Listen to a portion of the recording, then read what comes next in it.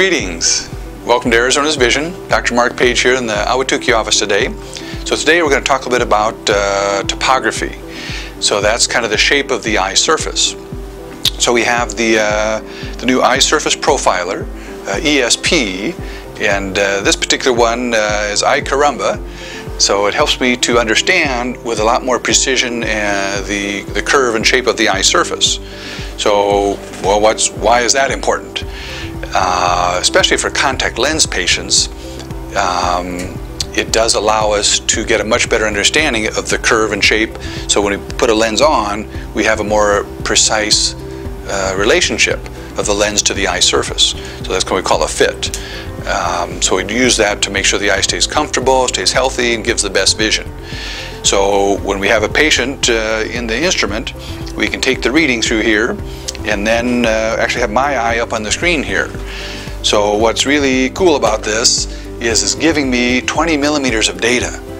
So if I kind of go up to my little grid pattern here, this kind of shows some of the source data, and then we can look, there's my eye, and then if we look at this kind of in 3 dimensions, we can kind of see that's the curve of my eye. So if I look at a few different formulas here, we kind of look at this in 3 dimensions again there. But if we look at some of the curvatures, so this is all the data, and I'm using my mouse now. It's giving me real-time coordinates for any place along the surface here. Now I can also try and look at this with different components there too. So this kind of reverts back to the old way. So this is showing me a more traditional data where it's about 9 millimeters across here. So what we're realizing is that what's the curve out here? We don't have any data.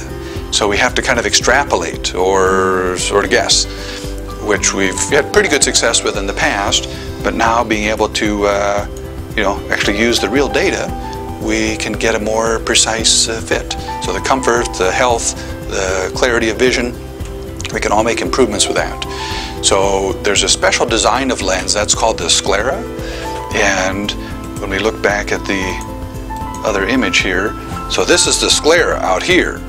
So we have lenses now that we actually fit out to here, and really all soft lenses fit there already, but because they're soft they have a little give.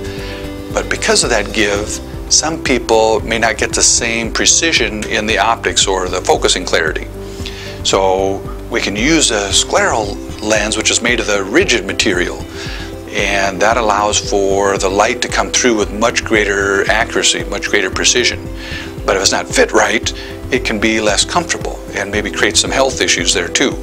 So using the advanced information, we can improve how the lenses work for you. So if you'd like to have more information, give us a call, come in, and we'd love to help take care of you and your family. So don't delay, call us today.